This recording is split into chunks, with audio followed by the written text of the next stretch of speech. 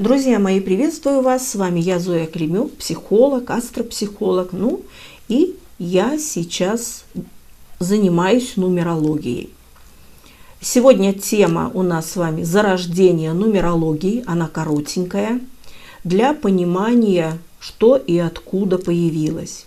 Итак, основы нумерологии были заложены в глубокой древности. Точную дату сказать очень сложно, так как в древних государствах числа изучались только в двух противоположных науках – это философия и математика.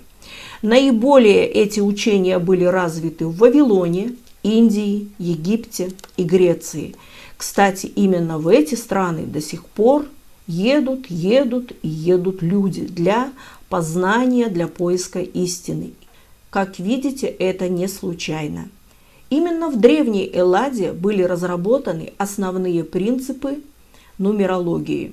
В VI веке до нашей эры древнегреческий математик и философ Пифагор занялся серьезным учением влияния чисел на нашу планету. Он переработал математические системы арабов, друидов, финикийцев и египтян и соотнес их с природой человека, тем самым заложив основы современной западной нумерологии. Пифагору и его ученикам пришлось вынести немало репрессий и гонений, так как у официальных властей деятельность пифагорейской школы вызвала большие подозрения, а обособленность общества и строжайшая завеса тайны только подтверждали их подозрения.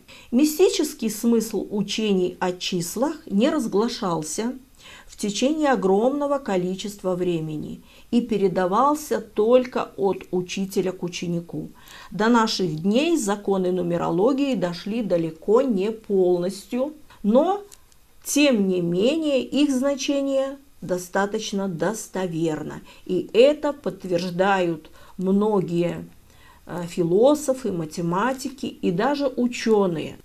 Друзья мои, при использовании нумерологии помните о том, что просчитывая судьбу человека, просчитывая другие какие-то данные, с которыми вы сталкиваетесь, надо еще включать логику, надо включать знания, потому что очень много существует подводных камней, и можно просто себя загнать в депрессию, не зная значения тех или иных цифр.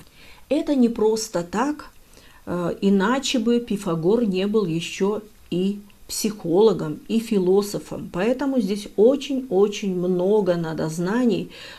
Как говорил Козьма Прутков, надо зреть в корень. Надо зреть в корень психологии человека, надо зреть в корень, а вернее надо обладать логикой. А логика и философия, да еще и психология, и если к этому добавить нумерологию, они действительно очень хорошо работают. На этом все. Удачи. С вами была я, Зоя Климюк.